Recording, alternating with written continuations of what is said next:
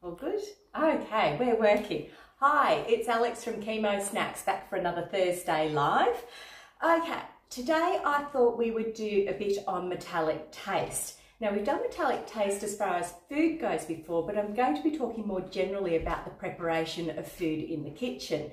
I've done something similar before, but because I have so many new followers, which is thank you so much for trusting what I do, I thought I'd run through it again because you might not have gone through the archives and discovered this before. Now, Thursday we always do a weather update. What can I say? It's Melbourne. We've got 4 seasons in one day. It's either sunny and raining at the same time or blowing a gale and not raining. Don't know what's going on out there at the moment. Enough of the weather update.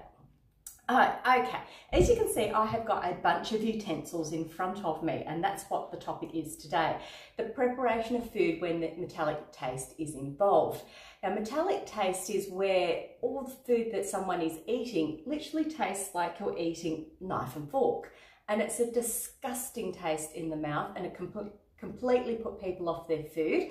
And some people say that they're so sensitive to it that even the cooking utensils and things, something that the food was cooked in or a surface, all affects the way that the food tastes. So what we want to do is try and eliminate all of those extra metallic tastes within the food, and we've got a greater success of the food being more palatable. Starting off, I think I'll start off with mixing bowls. So a lot of us have plastic and glass mixing bowls already. Some of us though have these aluminium or little metal bowls. So in the case of metallic taste, you know, you want to do that away and go for either your plastic bowl, glass bowl, or even a ceramic bowl will be fine. Look, if you don't have any of these type of ones on hand, just, you know, make do with what you have. You might have just a big serving bowl or something like that. Use that as a mixing bowl. And you pop those over. Oh, what a rattle.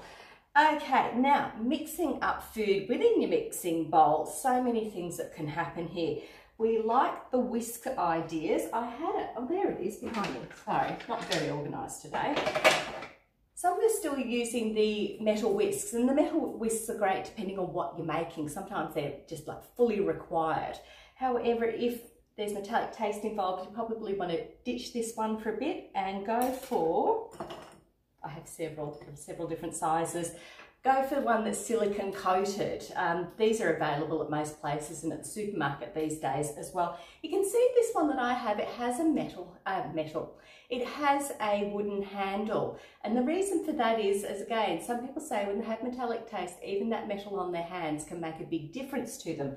You see this one's got a little metal handle here. So depending on what's going on with the metallic taste and the other side effects, you know, choose something like this. But, you know, if you've got silicone coating on the end, that's probably the best that you might be able to do, which is fine. Pop those back into there.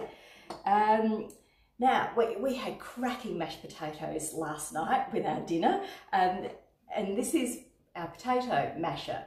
However, not great, again, for metallic taste. It is all metal. I would be going for something that you can get the plastic ones, or if you have one of these little doodads, just a technical term, they're doodads, this thing here that's attached to my stick blender, which I'm absolutely in love with, this does mashed potato, and it does the creamiest mashed potato I have ever had. And I've done mashed potatoes always in a moulie and all sorts. This is fantastic, does them within, you know, 2 seconds flat. That's perfect. Now, so you've mixed up your stuff in your mixing bowl with your silicone WYSIWYG thingy, can't think of the name of it, whisk, WYSIWYG, and you want to get what's in the bowl out of the bowl. Again, be going for something, utensil A, can't speak English today, a spatula, a silicone spatula. Honestly, it's been a long day. I was doing a lot of filming yesterday, the day before, and I think, you know, I've just lost my whole train of thought. There's also these little scrapers that you can get at the supermarket. They're really cheap and easy to get as well. Look, I've got a whole heap of them. They've got plastic handles too. And I love these ones. This is a little pastry brush. They've got these silicone handles and rubber handles on them.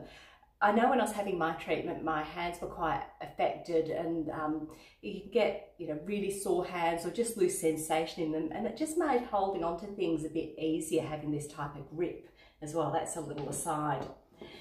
Now, tong-wise, go for something again that's got the silicone grips and a plastic end or a silicone end. There's so many things that can be done.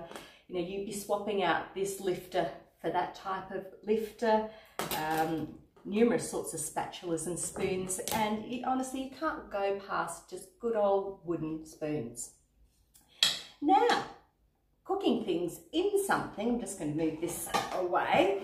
To say you need to cook something on a tray, you can see this is new, I've been after one of these for ages, on a tray, and this is an enamel coated tray, or you might have something that's like this, still metal. But can still use these. I can't think of an alternative of not having these. What I would be doing is using probably a double layer of greaseproof paper and popping that on there just to try and form another barrier between the tray and the food. So that's that one. Now, this is a silicone cupcake holder. I've got so many of these sorts of things. They're great. I used to have the metal cupcake thingy, but I tend to use these more now. You can get them in all sorts of shapes and sizes. This one, goodness knows, is a really huge gingerbread man one. I fail to know what I'm actually going to do with that one.